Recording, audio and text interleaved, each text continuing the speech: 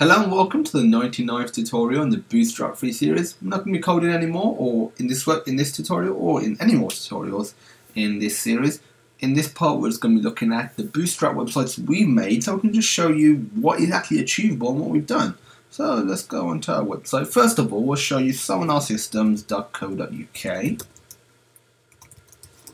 and this has been recently updated about a month or so ago using Bootstrap framework.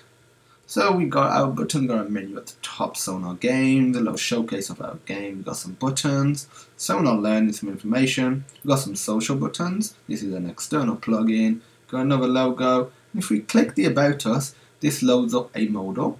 If we click the Contact Us, this loads up a contact form, and if we resize our browser, everything resizes accordingly, and if I'm going to do really small, and now everything just goes on to one line as you can see. So this is our company website, and now we're going to show you our Sonar Learning website, and that is, you can just click on this link, but I'm going to type it out. It is sonarlearning.co.uk, and now we have obviously our menu at the top. You can choose a topic, so these little boxes are part of actually the Flat UI framework, so I'll show you that as well. Flat UI. This is what we showed in a previous tutorial.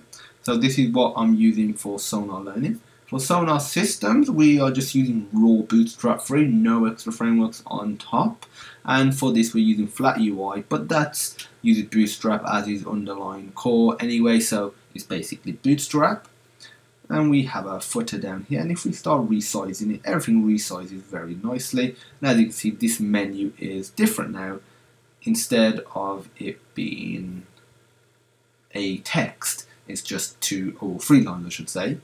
And now what I'm going to do, I'm going to go on one of these, so web development, and the search bar and all of this, a lot of this using the Flat UI and Bootstrap free as well. So as you can see, I've got two of these boxes on one row, and when I start resizing, they resize accordingly, but when I get to a smaller size, they go on to one line, and they're still very visible. And if you visit this website on a mobile device, they look really good.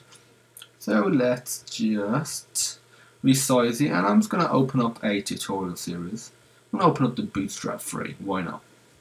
And we have, again, this is a really cool thing. This says the average course length. This actually needs to be updated, which I'll do this after this video.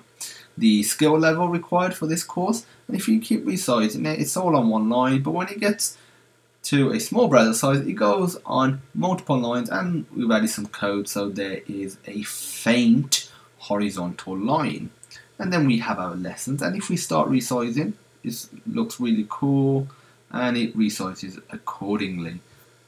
And now what we're going to do, the last thing, is just open up one of these lessons. So what is Bootstrap? Why not? So we have the video, we have some extra details, some links that we can click on, private note taking, save note button, and now I'm going to show you what happens when we resize it.